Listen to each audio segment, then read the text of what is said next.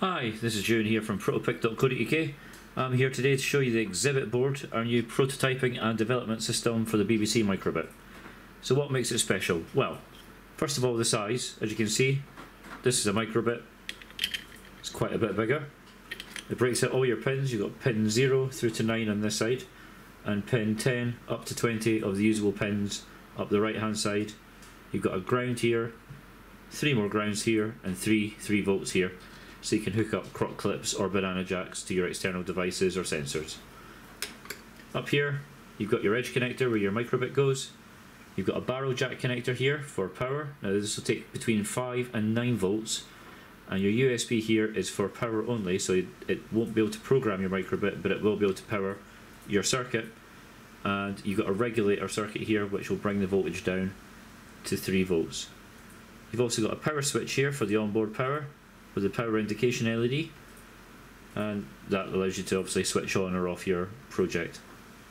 It comes with this breadboard which is already stuck down to a little bit of acrylic here, which covers this. Now this is a perma proto board, so it's basically the same as this but in a permanent format.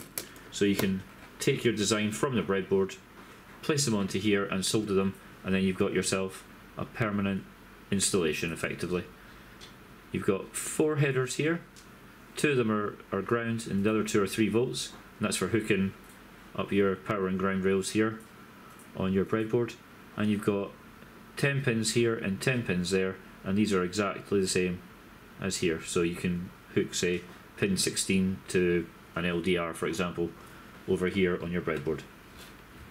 You've got the pin out here on the silk screen, so it tells you what each pin is, and the same here.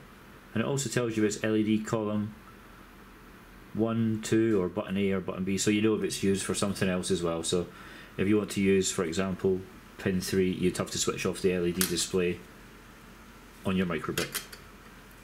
Now it comes with this acrylic cover as well as a bit that goes on the breadboard, and it comes with 4 feet and standoffs, and it's got a little part here so you can write on and say a Sharpie any notes you want to do about your project. And on this side a bigger one plus a little asset number, so if your school wants to write a room number on it or whatever. Now let's have a look at what you can do with the breadboard. Here we want to show you an example of a simple project using the included breadboard and how to hook it up to your microbit. So you've got your microbit plugged in at the top using the edge connector, and we've got this breadboard here.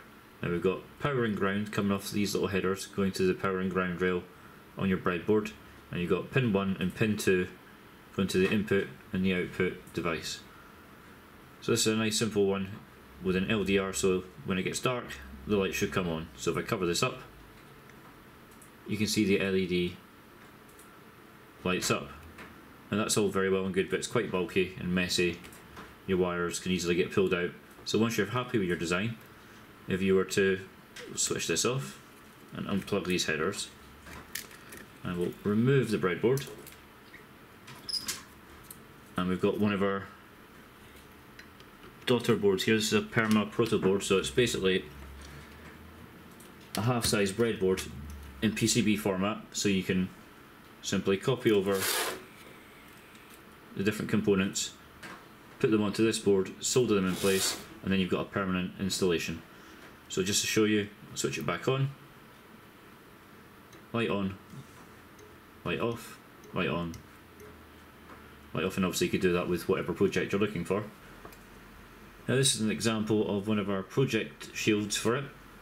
Effectively it's a pre-manufactured board. This is a pedestrian crossing one, and it'll be able to fit on top of our exhibit board like this, if I can just get it to slide in like that. There you go. And then if I switch it on, it's a pedestrian crossing, so it's got the red, amber, green, and it's got the red man, green man, and a wait button, and pin 5 broken out to here, and a little buzzer, so you can see it's running through its sequence there. We made this board after using the microbit for a while and finding all the other prototyping systems and development systems out there didn't do quite what we wanted. We wanted a board that was big enough that it was easily manageable in both a workshop and a classroom environment. We wanted to be able to power it from the board itself rather than plugging in and unplugging the microbit from USB or running it off a battery. We wanted an easy route from a breadboard prototype to a finished permanent project, and above all, we wanted the ability to offer low-cost assembled projects that you can simply plug in and get coding for without the need to solder or handle components.